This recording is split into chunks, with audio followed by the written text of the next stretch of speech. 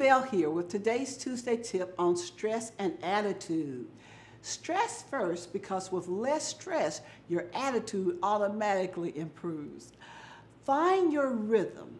Are you more productive in the mornings or in the evenings? All of us have different rhythms, which means different times that we feel more productive and more energetic. Like I'm an evening person. Stress can lead to risky decisions. Try not to get stressed. It can cause you to have poor productivity or poor time management. And poor productivity or time management can cause you to what? Have stress. You have to find that balance, your balance. Divide and map your task according to your rhythm. Improve your high-value task, which means getting your reports, payrolls, budgets, your move-ins, ARs, during the time that your rhythm is high. And your low-value tasks, returning phone calls, checking emails, wait list management, during the time your values are low. Now, in order to not be stressed, you have to take a little break between the high times. Try to stay focused, however, but don't take a break away from the task, just manage it better. Maybe you can get a cup of coffee in the office, tea, water, get up, exercise, walk around, but then return to the task. Now, attitude, the attitude that you reflect is important to you professionally and to your overall health for a number of reasons. Maintaining a good attitude can help support you towards achieving your goals. You may say, how?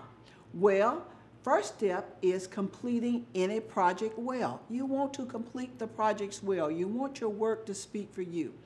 And in completing it well, you want to adopt a positive attitude about the work and the work that you're doing. However, maintaining a good attitude isn't always easy. You have to purposely work hard at keeping a good attitude. And one way to keep a good attitude is to keep a smile on your face. By checking off the items on your to-do list and realizing that you've accomplished the goals that you've set out, it should make you smile. You can see the accomplishments and you can show where your time has gone. It should brighten up your day and your attitude. With that being said, always talk through a smile. It makes all the difference in the world. There will be days when you don't feel so positive. On those days, take the time to think on the good things and reflect back on how far you've come and the difference that you've made in someone else's life. On the job that you have, you should make a difference not only in your life, but in another person's life also. Remember to stay positive. A positive attitude will take you to a different altitude. And with that being said, surround yourself with positive people that give positive feedback. Don't surround yourself with negative people because they'll only bring you down. As we embark on a new year, encourage yourself. Stay positive. Think good things. Stay on task.